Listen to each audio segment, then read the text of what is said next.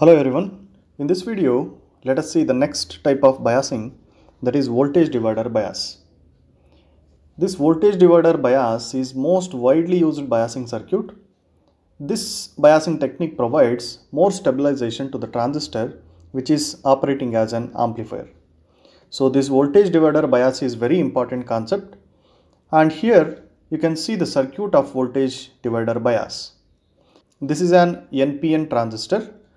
So this NPN transistor need to be biased to operate as an amplifier. So for biasing, as we know, we need to keep this base emitter junction forward biased and collector to base junction reverse biased. In the previous biasing methods, fixed bias and collector to base bias, we will be having a resistor at the base terminal. Now replacing the resistor at the base, we will be having two resistors R1 and R2, making the voltage divider circuit here. That's why the name is given as voltage divider bias. So before going to how actually the biasing method here is, we need to understand the voltage divider rule. So let us see this circuit. Here we will be having VCC and it is connected to R1, and then we will be having a series resistor R2. Suppose if we need to calculate or if we need to find out the voltage across R1 and R2, here we need to apply the voltage divider rule. Suppose we need to find out the voltage across R1 means if it is V1 equal to R1 divided by total resistance, that is R1 plus R2 into VCC. Means in this series resistor, the one end is connected to VCC, other end is connected to ground. The voltage is divided for across R1 and voltage drop across R2.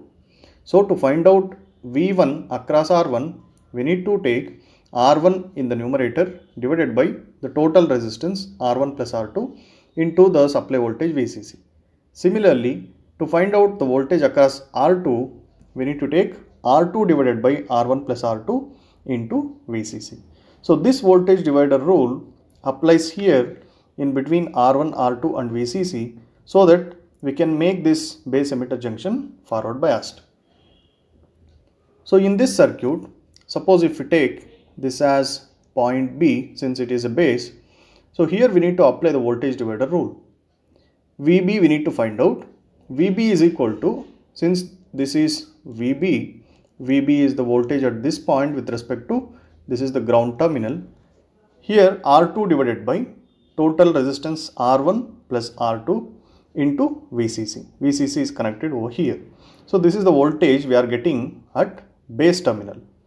And this positive voltage from the base making this base emitter junction forward biased. If you write this VB in terms of VBE and VE, it will be like VBE from base to emitter terminal.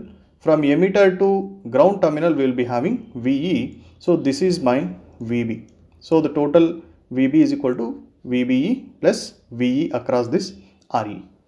And here VE can be written as IE is the current flowing out of the emitter through resistor RE. So the voltage drop across RE, that is VE, is equal to IE into RE. And here VB can be written as, by using this VE term here, VB becomes VBE plus IE into RE. And now from this expression we can write the expression for the current flowing through the emitter IE. IE will be VB minus VBE divided by RE. Just rearranging the expressions to get the expression for IE.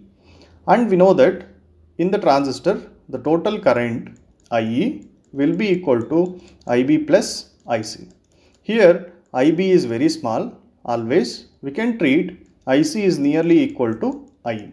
So if we consider this IE is nearly equal to IC, we can get the expression for output current IC. That is again same as VB minus VBE divided by RE. This is how we can get the expression for IC. Here we can see there is no dependency of beta for IC. This makes the circuit more stable. Similarly, we need to find out VCE expression now. To get the expression for VCE, we need to apply KVL. So applying KVL to collector and emitter terminals, starting from VCC, it will be VCC. From this point it is VCC and here is the voltage drop across RC, that is ICRC. So VCC minus ICRC.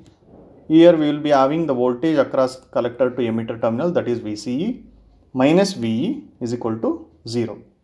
From this expression, rearrange to get the expression for VCE. VCE is equal to VCC minus ICRC minus IE. Here we can say again IC will be nearly equal to, almost equal to IE. So we are taking this IE as IC, taking IC out, RC plus RE. So this is the final expression for VCE. VCE will be equal to VCC minus IC into RC plus RE. So this VCE is the DC output voltage and IC we have find out. So we need to find the operating point by fixing VCE and IC in this way. This is all about the voltage divider biasing.